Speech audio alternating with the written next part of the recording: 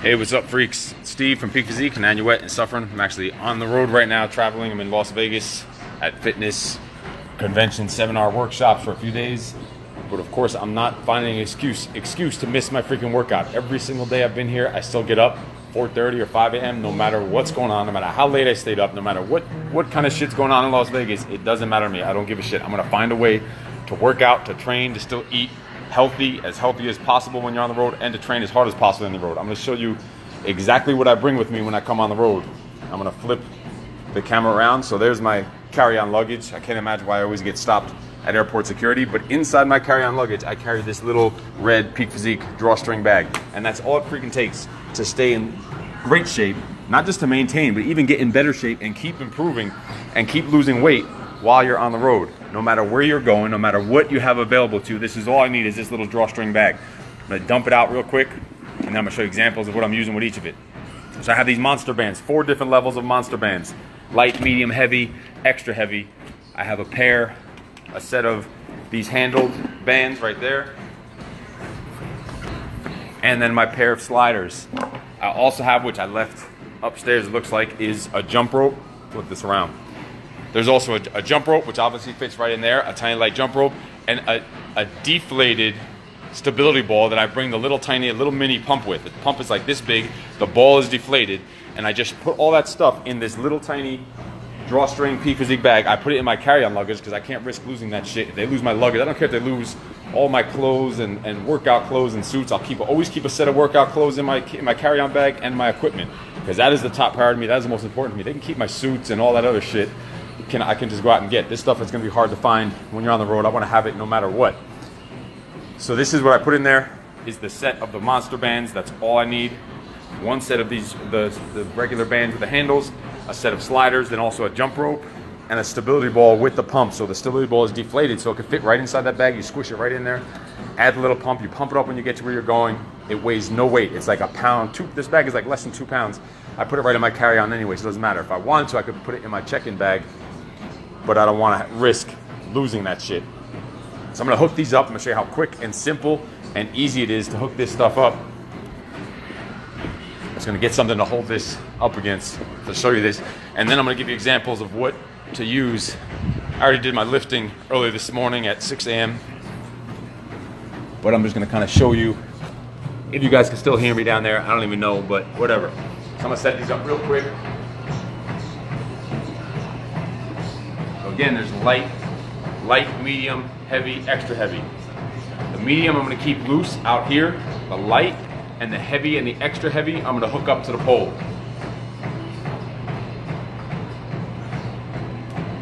There's my light. Medium and extra heavy are going to go together. Combine, double up.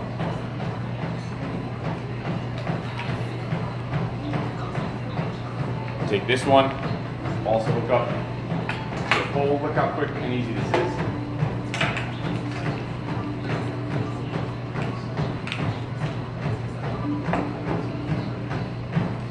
The sliders, obviously I just dumped the freaking sliders on the floor. That's simple.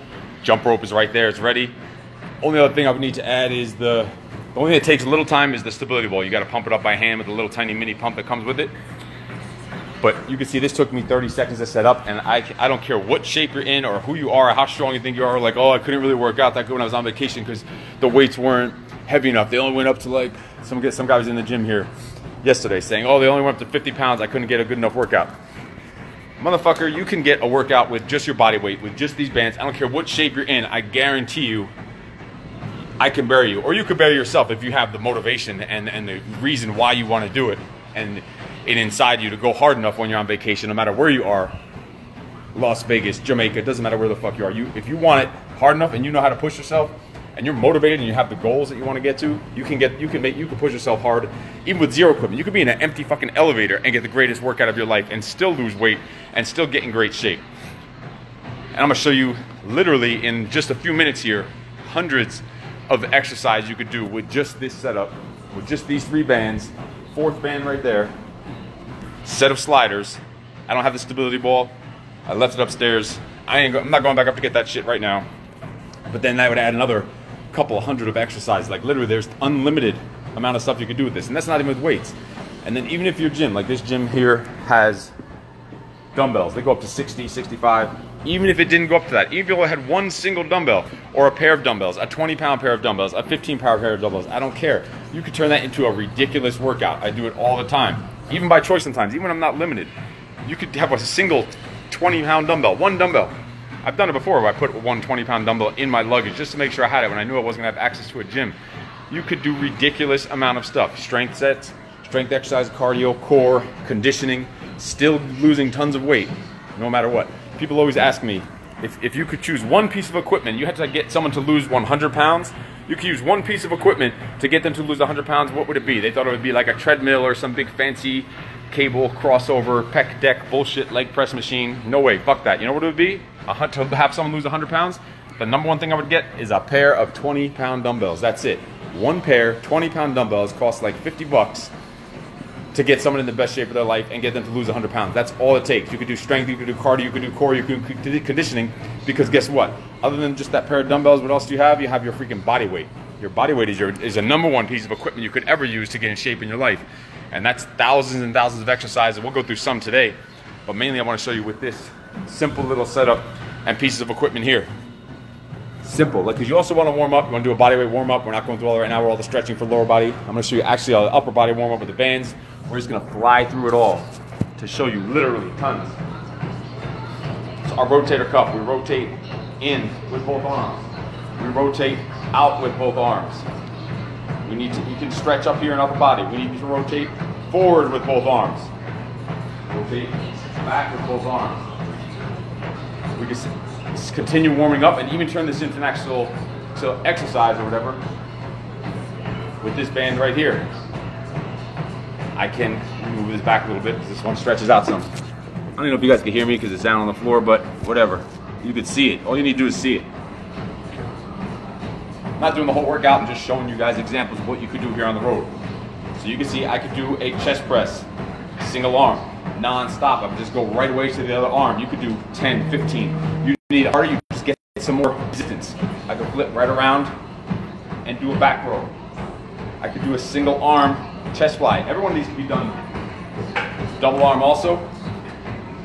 And you could move it a little quicker, but for some reason on the road, I like to do single arm because you get long set, it's just non-stop, heart rate up.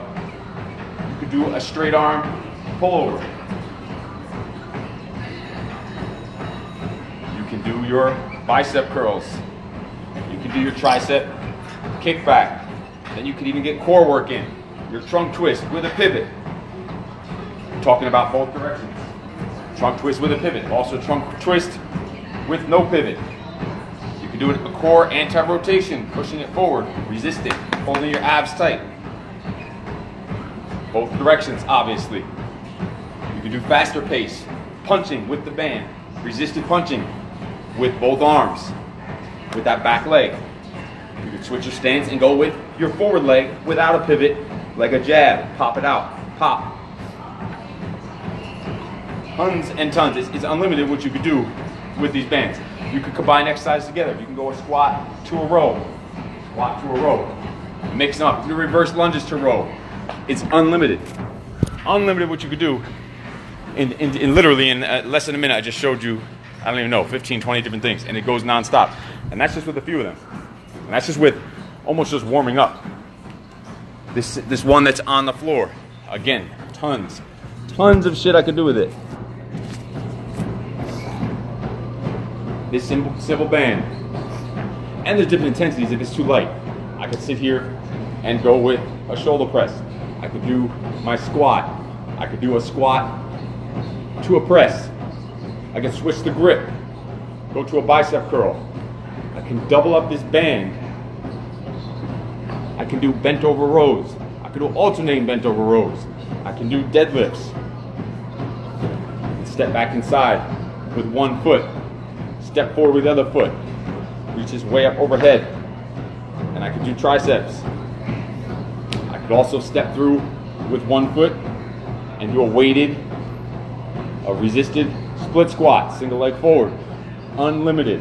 All of those, like the jumps or the squats. I can now add a squat jump with the band. I could do a squat jump to press.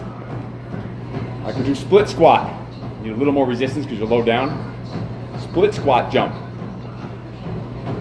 Again, unlimited, tons, and that was all double arm. Most of those, a lot of those can also be done single arm. You can do alternating on a lot of those. Ridiculous amount of stuff you can do. And I'm just showing you a couple reps. And look, my heart rate's up a little bit. Start adding a little jumps. You add in non-stop work. You push the pace. And that's just a medium band. Every one of those, depending on the exercise, you could switch out to a lighter one if you needed to, if it's too hard of an exercise. So the heavy band, which is right here, or the extra heavy, which I'm gonna show you a bunch of things with those here in a second. I just need some more space. So we're gonna back up here. I'm gonna be back a little bit. I'm not sure if you're gonna be able to hear me. I'm gonna be attached to this around my waist. So I'll put you guys over here just so you can see different examples of what I could do once I attach that to a pole.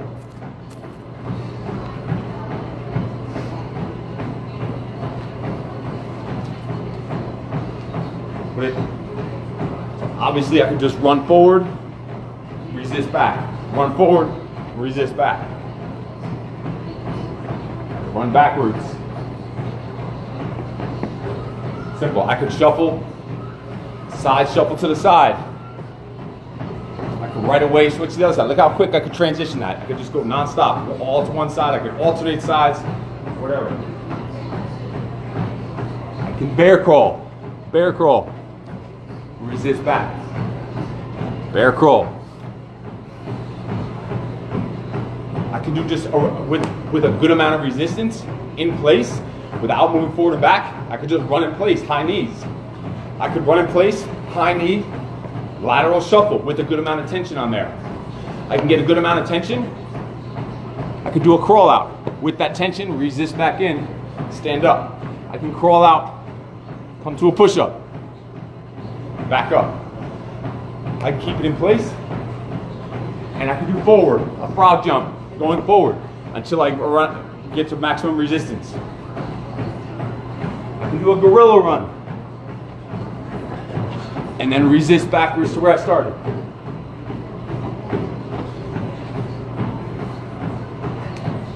Be inside, staggered stance, and do a double arm chest press. I can go a lot of tension, go slower for maximum strength, back up a little bit, and I can go speed, pop it.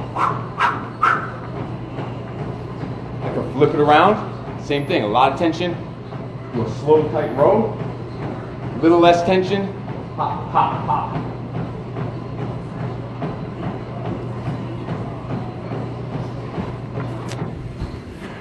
And I'm literally showing you 2 reps of each, and my heart rate is getting up there. So imagine taking each one of those things, 30 seconds each, doing them non-stop, back to back, pushing yourself as hard as you can. Your ass will be on the floor, I guarantee it. So don't think, oh, just a couple of bands. I'm in such great shape. I'm a fucking superhero, I'm so awesome. Those bands won't do it for me. Bullshit, because I'm in fairly decent shape, and guess what? I'm able to get a workout out of it. You're able to pump your muscles with it, use the thicker bands. If there's a strength exercise you can do with it.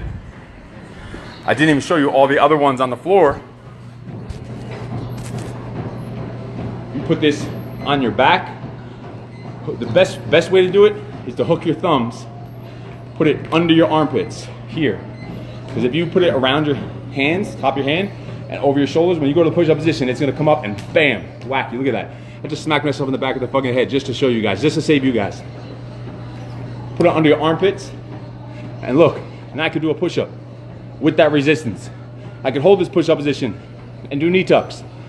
I could hold this push-up position like mountain climbers with that resistance. I could do plank jacks where my feet are jumping apart and together.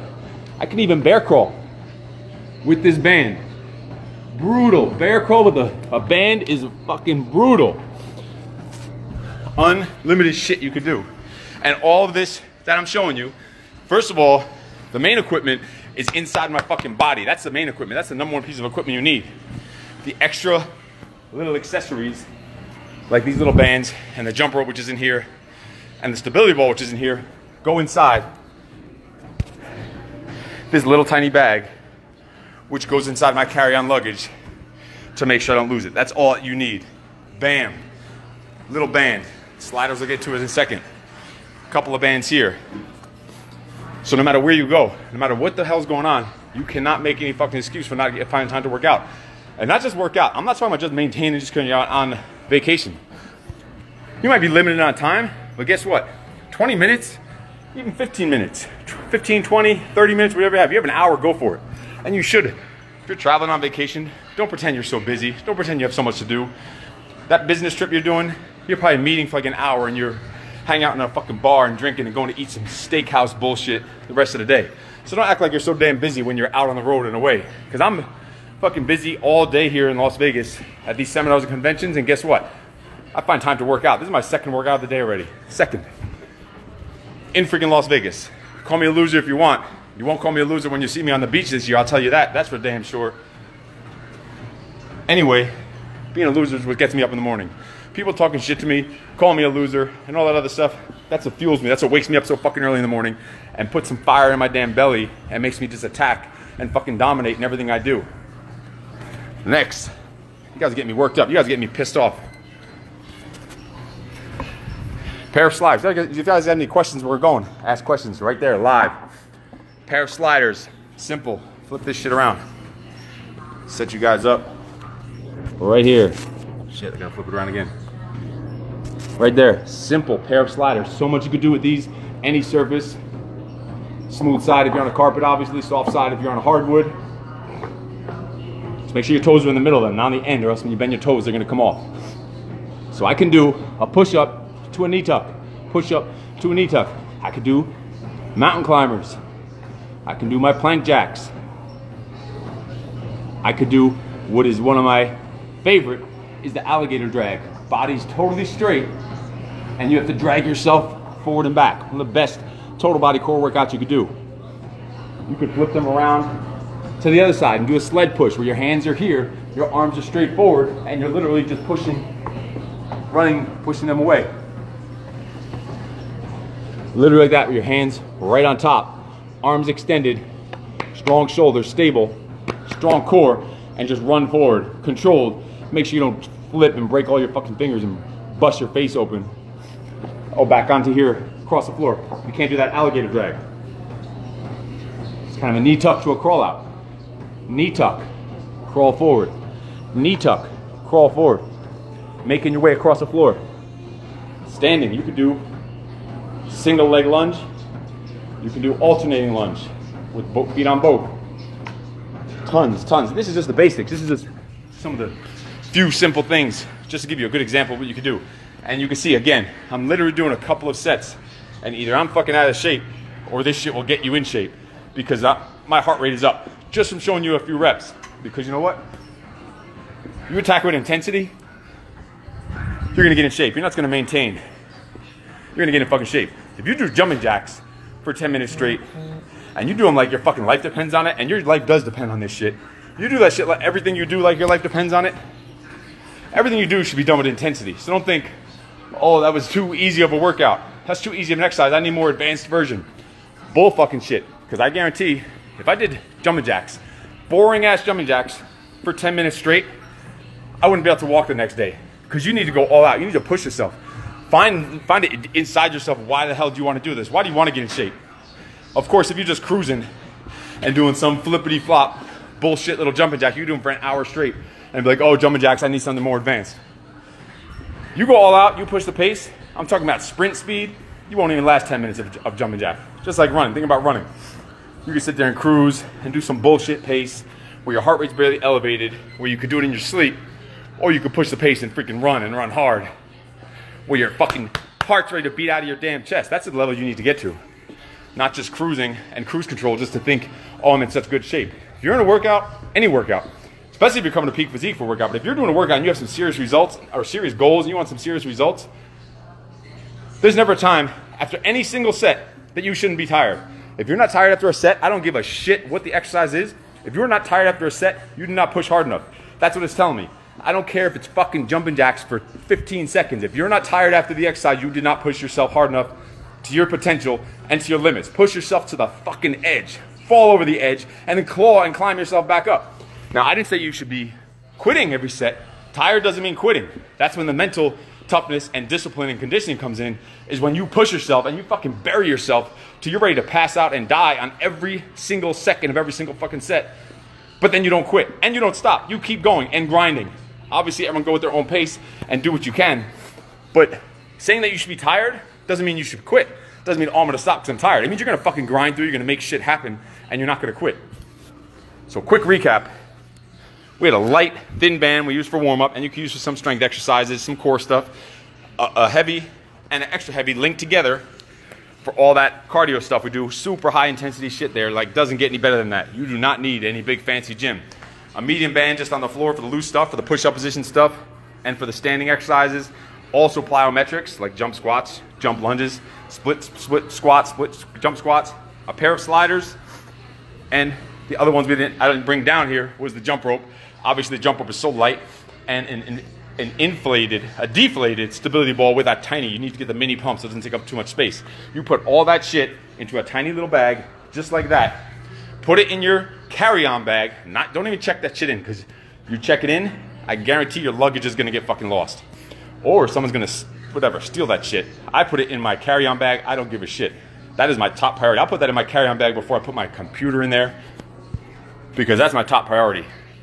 I know when I get to my destination, I'm getting to where I'm gonna go. I need to make sure I have that shit with me. I need to make sure that when I go away on these trips like this, I'm in Las Vegas. My mindset is not thinking, all right, I'm gonna do just enough just to stay active and, you know, maintain while I'm there. Fuck that. I'm coming here to get some results. I'm coming here to lose some damn weight.